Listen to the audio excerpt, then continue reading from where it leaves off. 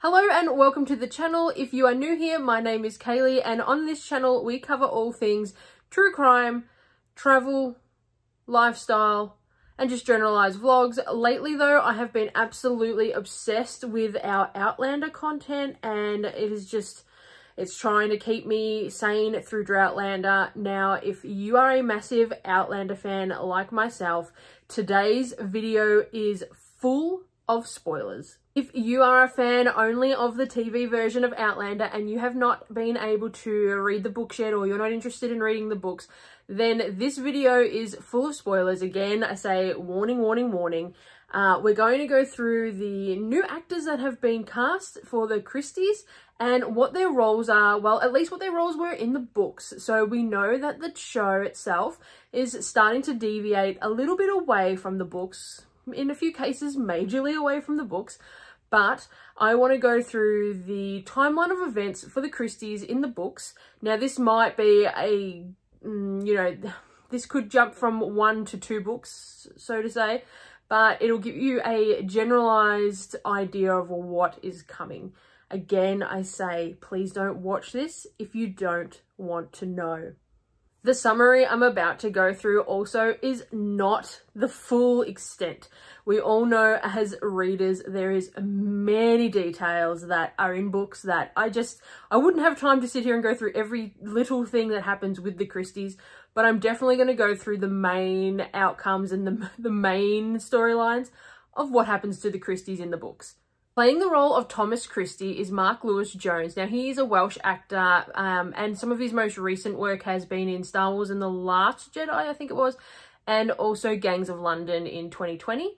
So this guy, to me, he fits the bill perfectly. He really, this is what very similar to what I imagine Thomas Christie would already have looked like. So this is spot on for me. I'm playing Thomas Christie, and so there's a bit of history between Jamie Fraser and myself. We were at Ardmere together. And you were best friends, were you? No. Tom Christie was a part of the Jacobite Rising and he was captured and taken to Ardmere prison. Again, excuse me if I don't get any pronunciation correct, because I'm shocking at pronunciation, but he gets captured and taken to Ardmere prison. And that is in 1752. A year later, Jamie arrives and they start off a very rocky start. Actually, no, Mark was Welsh, so I started speaking to him offset. Scottish accent's on point, absolutely perfect. That's good. Better than mine, which wouldn't be hard. Throughout their time together in prison, they have religious differences, let's just say, but eventually that does simmer down throughout their time in prison. Now, before Tom actually went to prison, he had a wife called Mona and they had a son called Alan. But while he is in prison, he receives word from his wife that she has now had another child, a little girl called Mulva.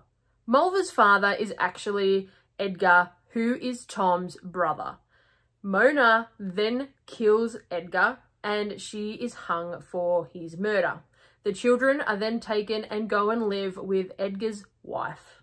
Now, when everyone is released from the prison and sent into different servitude areas, Tom ends up going to the colonies. He is taken under the wing, basically, of Mr. Everett, and he also allows Tom to get access to his children, and they're sent from Edinburgh over to the colonies to be all together.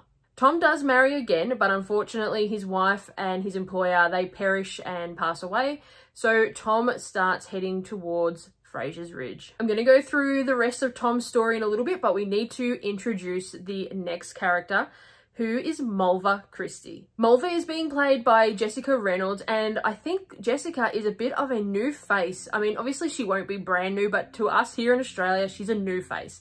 So I have looked her up, and the most recent television series I could find her in was something called My Left Nut, which was on the BBC.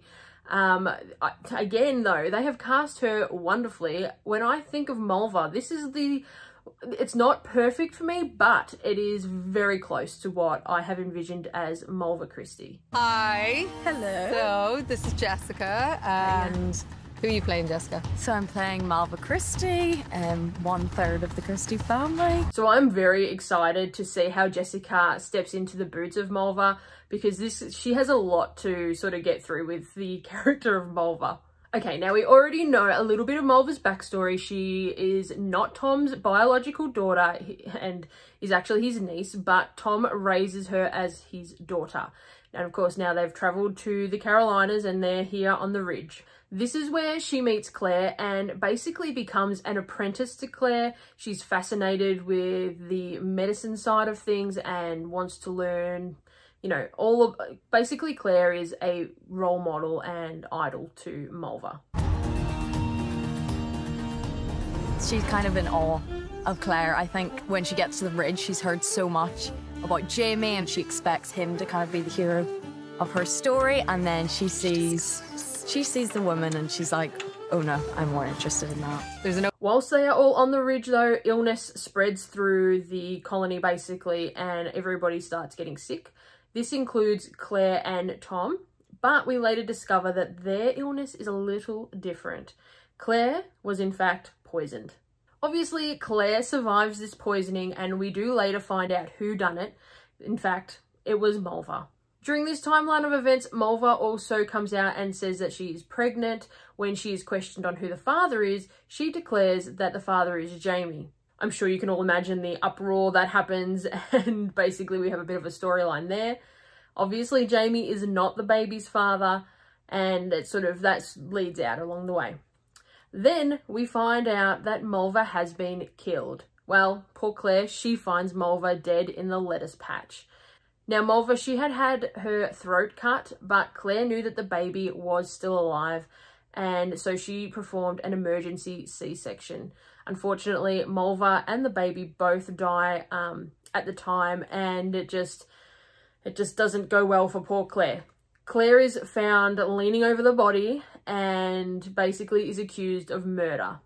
Tom later comes forth and confesses to the murder of Malva, even though we find out he did not do it. Once Tom confesses to murdering Malva, he has a private conversation with Claire. Now remember, she was still in custody at this time when he has come forth to basically confess, even though again, he didn't do it.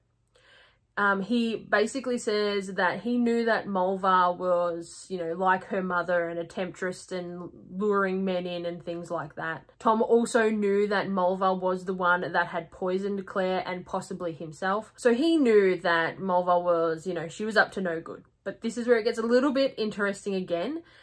Tom comes forth and declares that he was the murderer instead of Claire. Again, he didn't do it because he was in love with Claire. Now, Alan Christie has definitely not been forgotten in this video. He is being played by Alexandra Vlahos, who is another Welsh actor who recently starred in the TV series Bang back in 2020.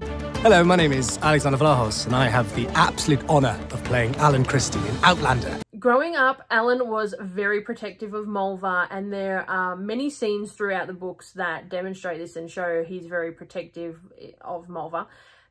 To the point where he's probably a little bit too close to Malva. They, in fact, have a sexual relationship, and basically, Alan is the father of Malva's baby. Alan then also comes up with the plan to tell everyone that it's Jamie's in the hopes that Malva will basically be able to become the, you know, the heiress of the Ridge, basically. And they will be able to cover up the fact that they will have a child together. Now, Malva, she initially goes along with the plan, but she has a change of mind, which causes Alan to kill her. Those of you who've read the books know that Alan has a very dark history, but he's also trying to find his way in the world. He's come over to the settlers and to Fraser's Ridge to try and take a claim of a little bit of his own manhood, I guess, trying to emulate his father, trying to follow in his father's footsteps. Now in 1776, so the following year, Alan returns to Malva's gravesite and Claire is there visiting Malva's grave. He declares that he would like to kill himself and end his own life, and Claire tries to talk him out of it and, you know, say it's not worth it, blah, blah, blah. But unbeknownst to both of them, Ian is not far away and decides to end Alan's life then and there. With Tom Christie being the last Christie standing at this point, he is arrested for the murder of Mulva, but he is placed into the secretary position for a governor because he's such a learned man. Now, throughout the storyline, he eventually gets basically dumped on the shoreline, and he starts living his life again. He does come back in contact with Claire, and he explains pretty much everything that has happened and his love for her. One of the final scenes with Thomas Christie is him kissing Claire on the hand, and he walks away. Now, a fun little side note. Do you want to know who put the article in the paper about the fire which, brought Bree back from the future to the past? Thank you, Thomas Christie. Now, we all know that everything in this video may or may not happen in the TV series. Who knows? Who actually knows? Until we see it week to week, I never know what to expect, especially after they changed Murta. I mean, I'm all for change. I don't mind if things vary from the book, because I understand not everything, it just physically can't all happen from the books to the TV series. So I'm completely fine with any adjustments as long as the core aspect of the books is respected. I cannot wait to see how the Christies settle in. I'm very excited. If you have not hit that subscribe button, please consider hitting it and follow us along on our Outlander journey. We are going to bring Outlander content to you every single week throughout Droughtlander, which I hope is not forever. We all know season 6 is in production, so I cannot wait. But I know, who actually knows how long it is going to be? But until then, I hope to see you all in the next video. Take care. Bye. Come on in. I wanted to welcome the Christies. Now the most I want the attention.